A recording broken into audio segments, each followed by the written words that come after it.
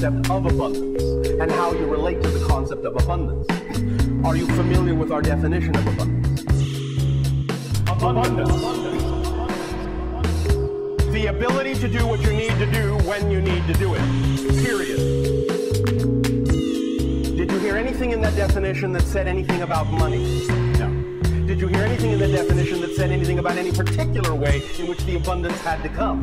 No. The ability to do what you need to do when you need to do it. That's abundance. Period.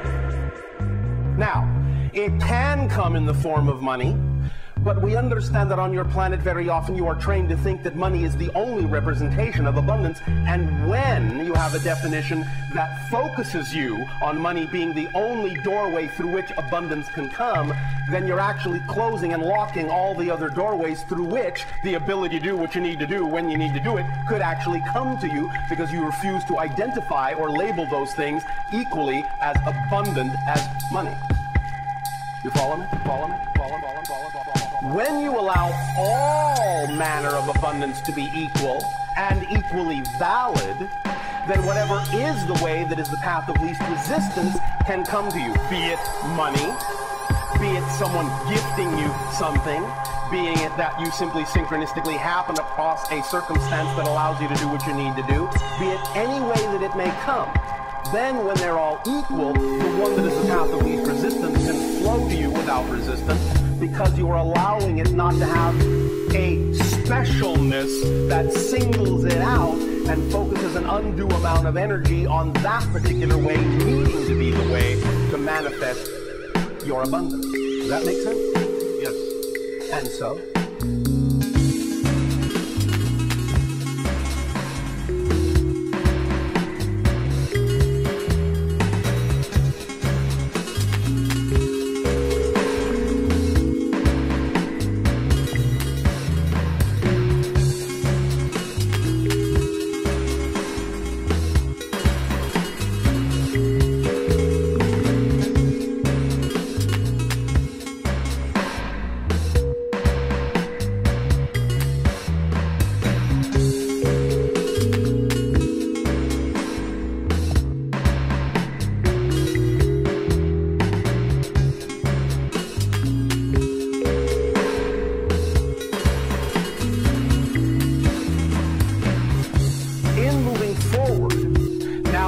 Understanding of following your excitement.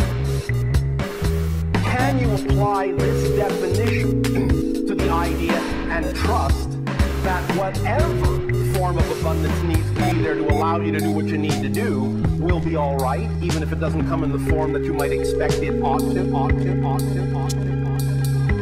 Here's the paradox, and it goes back to the issue of saying that you don't want to waste time, spending time going through the process. The more you enjoy the process itself, the faster it will go. That's the paradox.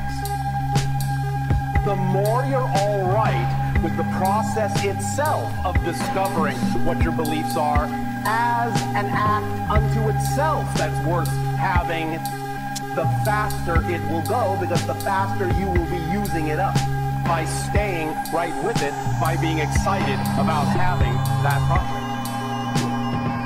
So that in and of itself is an art form.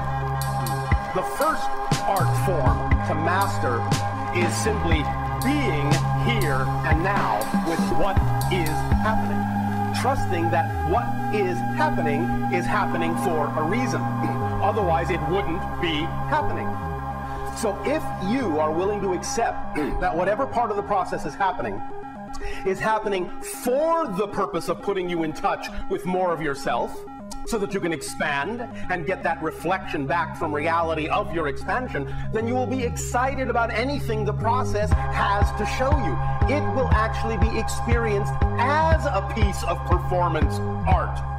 And by getting into it and diving into it and being the performance artist and the art piece itself, then you will allow it to move very rapidly through you, to process very rapidly, because you're willing to accept everything that's happening as necessary, as a part of the piece, as a part of the art, as something to look at, as something to investigate, as something that will increase your understanding of who and what you are as a co-creator.